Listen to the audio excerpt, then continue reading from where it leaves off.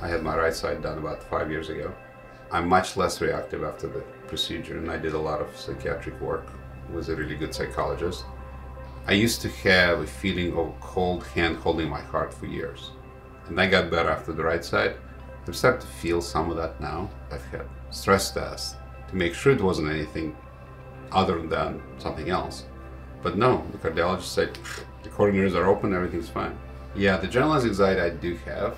My sleep is not as good as it should be. There are times where I get annoyed when I just shouldn't get annoyed. I like to always be even keel and calm and not triggered, but I'm starting to get more triggered. Trauma to me is basically, it's universal. It doesn't really matter what caused it. It depends on the extent of trauma to the individual. It also depends on the genetics. My grandfather was part of pogroms, he survived those. So that changed his DNA, that's called epigenetic change. Then that gave it to my father, who had horrible trauma during World War II, and then he gave PTSD to my mother, who eventually killed herself. And I'm gonna be getting my blocks, so there you go. It's a gift that keeps on giving. When people say mental trauma, it means basically what it means in our society is you can snap out of it. Try to snap out a broken leg. Broken leg is an injury.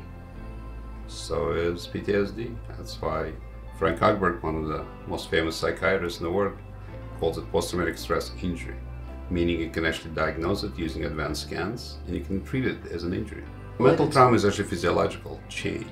When somebody does something horrible to you and then you can get out of bed because you're so mobilized by fear, that's not a character flaw, it's a physiological response.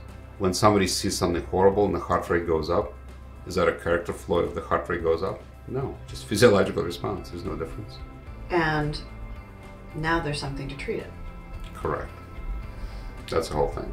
You can calm the sympathetic system, get it to the baseline. I think a lot more people would feel so much better. I've been asked many times, why do people have not heard about it? Well, not for the lack of trying. I have given testimony from Congress. I was in Fox News National. I've been a number of places. Other physicians have reported on it. What one of my professor friends said, you have a credulity problem. It's hard to believe something that simple could have such an effect. So when I talk to doctors, I go, I just don't believe it. Well, here's the papers, here's the information. I don't believe it. I don't think it could be that simple. It's combining, it's weird. You're combining anesthesia and psychiatry. That really has not really been done particularly. And frankly, I'm looking forward to just being another patient and having relief of, improve my sleep, getting rid of some of the memories I'm sure are lurking in there somewhere, and being more relaxed. I think it'll be a marvelous thing to feel my body relax. It's been through a lot. I'm very fortunate to have the right people around me because I physiologically cannot. If I listen to everybody's stories of everything, I don't think I'd be able to do it. Nervous at all? Not really. My blood pressure is up, so I guess I am. It's my greatest honor to treat the physician that kind of wrote all the papers on this and was the kind of seminal researcher and proponent of this. Once I walk into the OR, it's usually less than 10 minutes. Get this done, yeah. 10 minutes to change people's lives. Yes, indeed. After the procedure, we're looking for something called a Horner syndrome. A droopiness of the eye, your pupil can be constricted, the eye can become a little red, a stuffy nose, and that's all because the sympathetics are blocked. You can be a little hoarse, you can have a little difficulty swallowing. Those are just local anesthetic effects that are temporary. Having done many of these cases, it's my greatest pleasure to be able to treat him and see if we can help him out in his personal trauma journey. You're driving. Okay. That's why I'm shutting the hell up. I'll just sit around. I'm not going to. Okay, wonderful. Let's get one person. 120% trust you.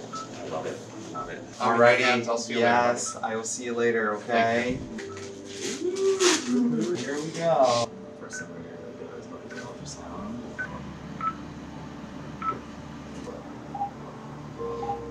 Gene, a little numbing here, okay? This is a little numbing. 1, 2, 3, poke.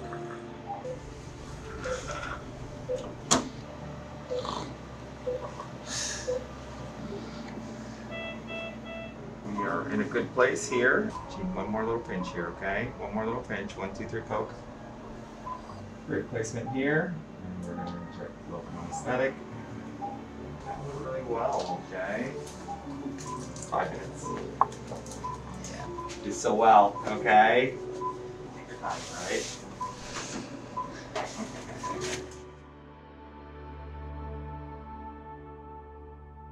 How long has it been now since the blocks? 30 minutes? Yeah. It's quick. Voice is interesting, but I think I feel good. Still feel some tightness in the neck, but overall feels calm. The ice is out of the heart. Doesn't feel like anything. Nothing squeezing out. I feel really good. I think everybody's different. Kind of felt like crying last time. I don't feel like that now. I'm not sure how I can describe it better. I just feel focused. Like I'm ready to go do everything I want to be doing. It's like, if anything, it makes me want to work harder to have it available for others. It's such a simple thing. They can make your life so much better. I mean, that's maddening to me that I'm still here. And we're still arguing about this. Come in, do the procedure, you go home, do some therapy, and you're back to life. It's not that complicated. And it's doable. It's not highfalutin nanotech. Just a needle and a local.